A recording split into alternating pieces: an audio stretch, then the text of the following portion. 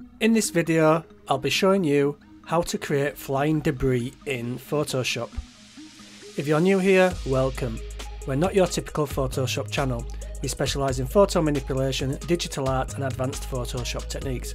If that sounds like your kind of thing, be sure to like and subscribe as we put out new videos Monday to Friday. It's free, easy and it really supports the channel. Let's roll the video and enjoy.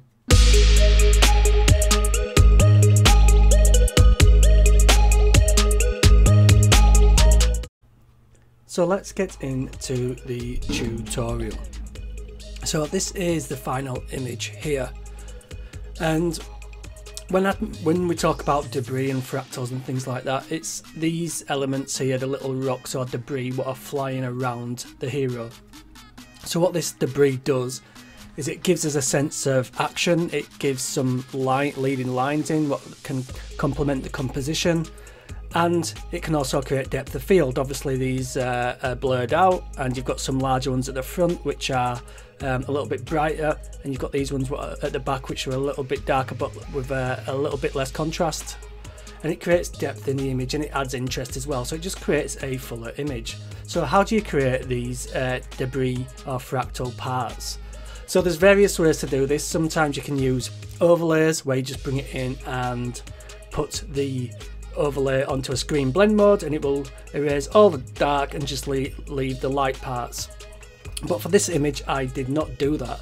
What I did is I took some images of rock and rubble and I just cut out some of the rocks, and if we isolate the image it looks like this.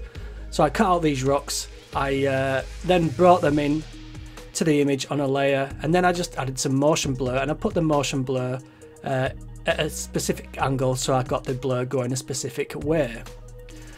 So let's get into this now, and I'll show you quickly how you do it, just using a rough example of some rocks that I found online.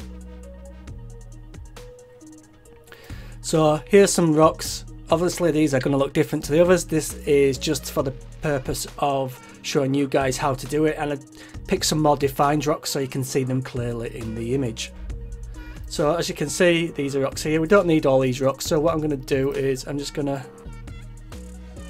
select a little bunch of them very roughly like so, and then I'm going to just press Ctrl J and I'm just going to duplicate that.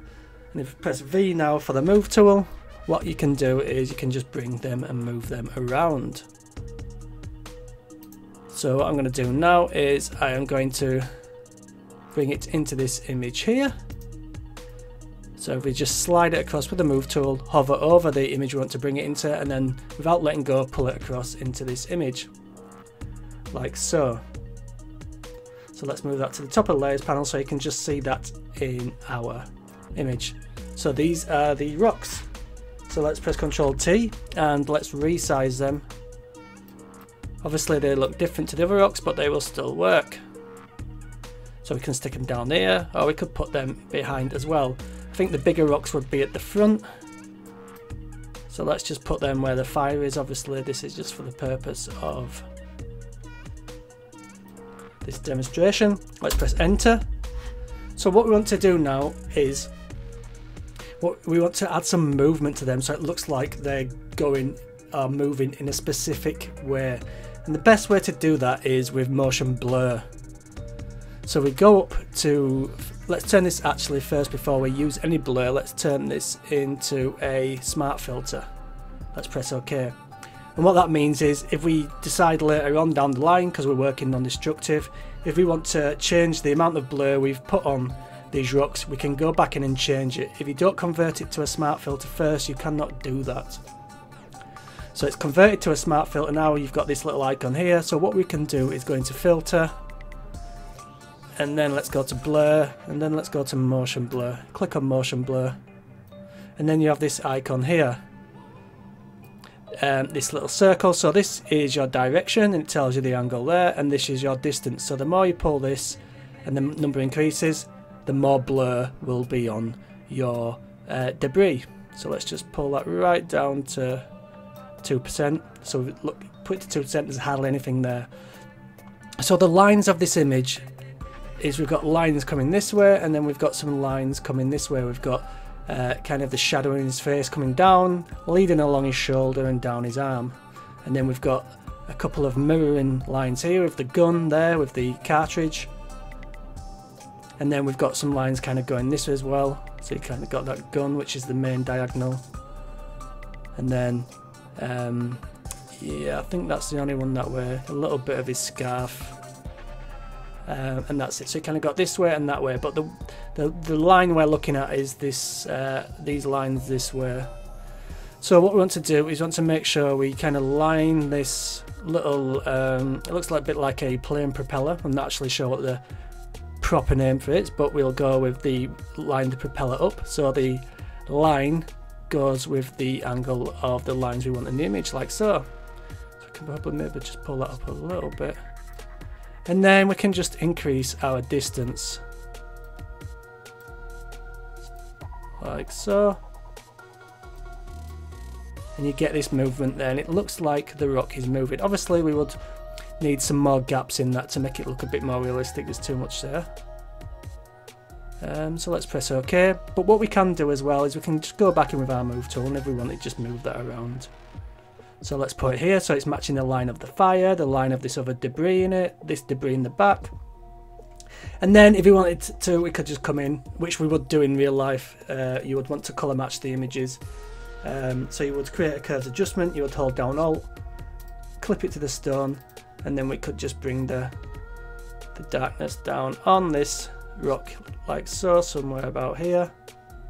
And then if you wanted, you could also create another curves adjustment where it's also clipped to those rocks, add maybe a little green in or something along those lines, and some blues.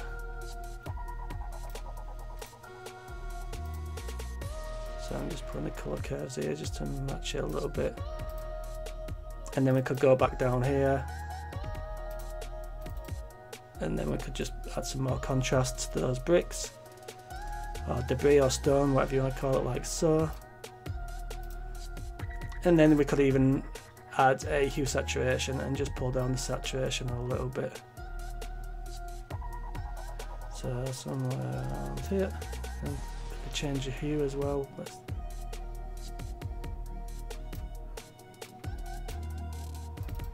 So let's just change the hue a little bit to match, so somewhere like here.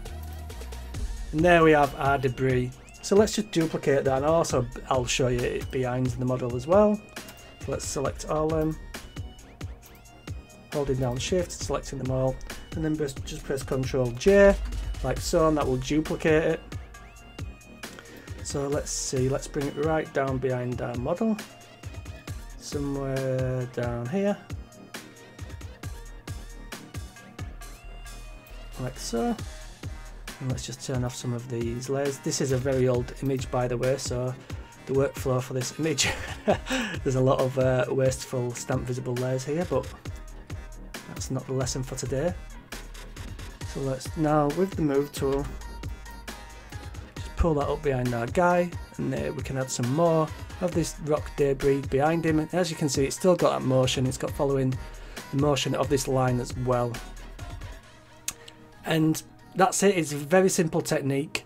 Obviously, if you was creating it, you would want like these pieces here, you would want a little bit more separation between the parts. But again, it depends how close you are to the explosion. And the closer you are, probably the closer this debris would be together to the impact of the detonation. So you can play around with that, and you can use this effect on various different things. So before we finish this tutorial, I just wanted to show you. This is the final image, how this came out, obviously without these demonstration rocks. And this is where it started from. So basically, I shot my work buddy at the time in the studio. We had a toy gun, which was bright orange. In England, you can't buy guns what are black. So I shot him in the studio with two rim lights and then a key light on him here. Then basically all I did was add in the sky, add in the debris, change this to black, and then put some fire in. And then the rest of this is basically from dodge and burn and colour grading. So you can see what a difference it makes as well. and that the debris really finishes the image off. It just adds detail and story to the image. So just to quickly recap, what we did is we used some stock rock here, we masked them out from the background, and all we did then was bring them into our image here. We placed them where we wanted them. We then turned it into a smart filter. We then added motion blur and some direction in the motion blur to the debris to give it that movement. And then we just matched the stones to the rest of the image with curves adjustments. So if you actually would like to create composites like this, I have a course called Hollywood Processing, and if it looks of interest to you, there is a link below the video. Well, that's it for this tutorial. I hope you found it of value. If you did, it would be amazing if you could like, comment and subscribe. You could even share this video with someone you feel will benefit from it. It helps our channel a lot to get seen, and we appreciate it each and every time you do. You guys are awesome, we love the interaction, so thanks again, we truly are grateful. Thanks guys, and I will see you next time.